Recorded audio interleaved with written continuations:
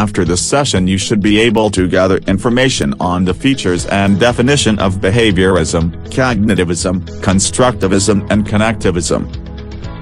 Behaviorism focuses on one particular view of learning, a change in external behavior achieved through using reinforcement and repetition. Connectivism is a learning theory, in which knowledge exits outside of the learner, and the learner makes connections between information to build knowledge. According to Stavridis, cognitivism refers to the study of the mind and how it obtains, processes, and stores information. Constructivism is the study of learner's own construction of knowledge. This knowledge is constructed through own personal experiences and interaction with the outside world.